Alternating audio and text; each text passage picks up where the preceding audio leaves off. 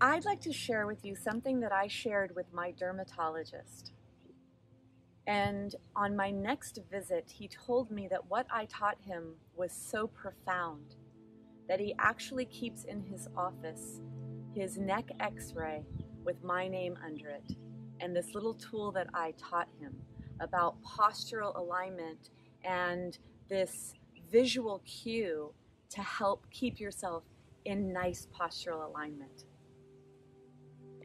I'd like you to imagine that your pelvis is like a flower pot, that your spine is like a stem, and your head is a flower. So you're going to arrange the stem in the center of the flower pot and the head on top of the stem. And you'll see when you do that, there's a length that comes into your body. There's a raised awareness on alignment of the pelvis, the spine, and the head. And this raised awareness throughout your day of where is my flower in relationship to my flower pot? Is my stem bent, or do I need to keep my stem nice and tall? Is my flower on top of my stem, or is my flower forward?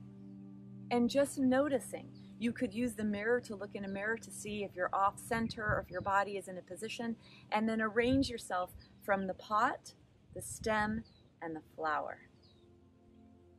Think about this throughout your day, and it'll start to strengthen the muscles in the back that help to hold you in this nice anatomically aligned, correct postural position, which will minimize wear and tear in the joints and also reduce pain, muscular tension pain, from your body when it's out of alignment.